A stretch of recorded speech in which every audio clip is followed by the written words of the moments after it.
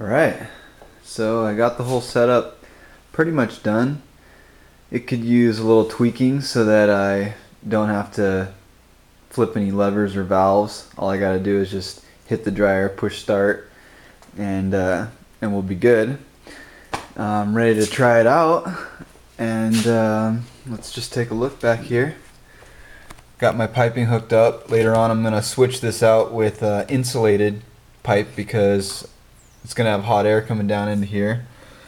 Hot air goes in right there, and then the moisturized hot air will exit there, and eventually I'll have it, go outside the wall or something like that. But just for the test and for principle's sake, I'll show you what's up, show you how it works. So the whole setup is, I added this since the last time I showed my video. I added this in. Let me get up here and show you that. What this is, it's a Johnson Control, and I modified it a little bit so that I can go above the 100 degree temperature rating that it had, because I'm working with like 150 degree water. So the Johnson Control I have rigged, so that's cool. So what that does is it's going to turn the pump on. Water comes in through here, goes into the coil, and then on the return side of the coil is where the sensor bulb is for the Johnson Control. And so that when it gets to the right temperature, it's going to fill the coils with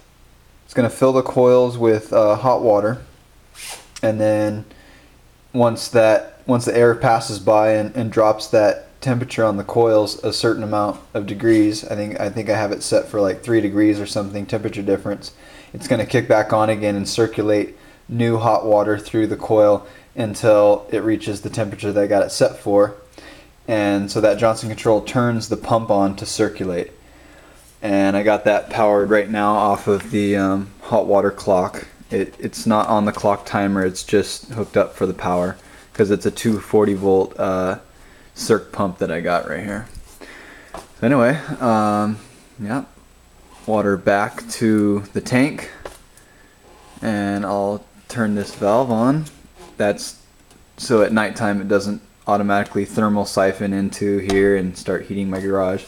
I'd like to put a one-way valve on that later on, somewhere in maybe on the return or something. Just throw a spring operated or whatever one-way valve in there. That'd be great.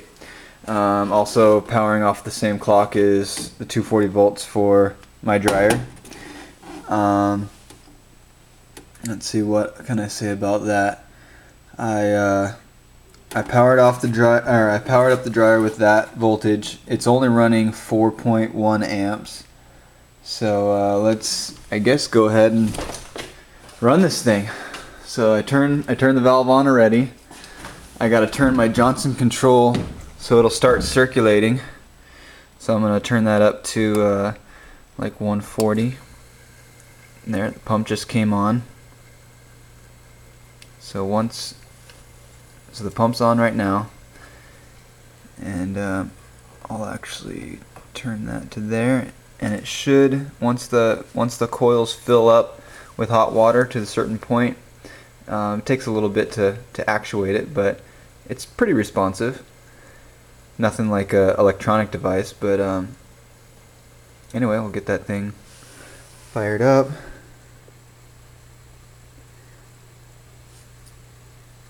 So you can still hear the circ pump running, and it should, yep, there it is. Now it shut off. Now I got 100 and, what are we at?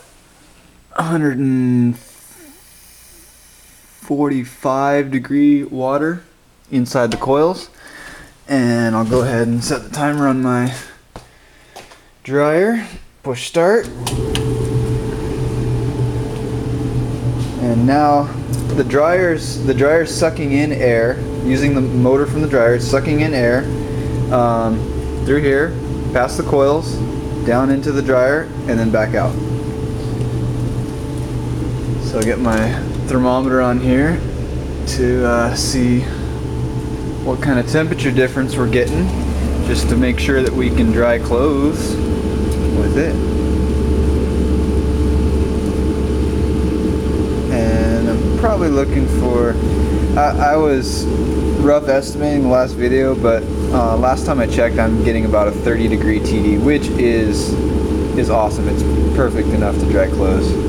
We're talking like 110 degrees air, which is, you know, a hot summer day right there. That should dry clothes pretty fast. And I could adjust things like maybe slow the fan speed down a little bit, just so it the air has a lot more heat transfer going on. So right now we're reading, I don't know if you can see that, 78.6. Sorry for the quality. Let's see, yeah, 78.6. So the circ pump just came back on again. That means we've had it drop down below 140 degrees. So it jumped back on again. It's going to recycle that water back into the tank, in the middle of the tank. That way all this water stays relatively, it doesn't go back down to the bottom where the water might be, say, 90 degrees or 100 degrees. It comes back at maybe 130 or something like that, and gets circulated back into the 150. So eventually it will come down. I don't know how long it'll last, but on a hot day I should be making it just fine. So I'll probably do my laundry and dry my clothes late afternoon, 1, 2 o'clock, something like that, or maybe 11, because I do have hot air by 11. So right now we are at 102. Now I can turn that Johnson Control up a little bit more so that my water will be a little bit hotter, and then I'll probably get my 110 degrees that I'm looking to get. Yeah, that's basically it. I mean, I got hot water, got hot air, get dry clothes. That's pretty much it. If you guys have any questions or whatever, just post it to my Gadget Man web or whatever, YouTube web site, and I'll try to answer them the best I can. It's not the only thing I do. This is just one of many.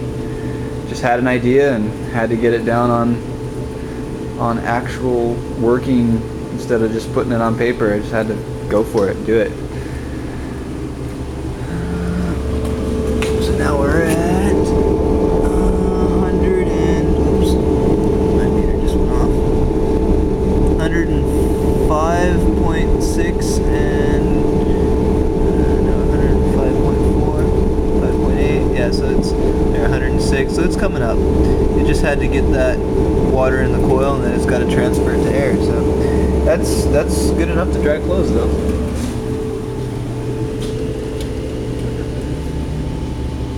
So 79, so 80, 90, 100, 20-some degrees. But yeah, I had 30 just a little while ago, and the water was hotter, and I turned the Johnson Control up a little bit more. That's it, guys. Later.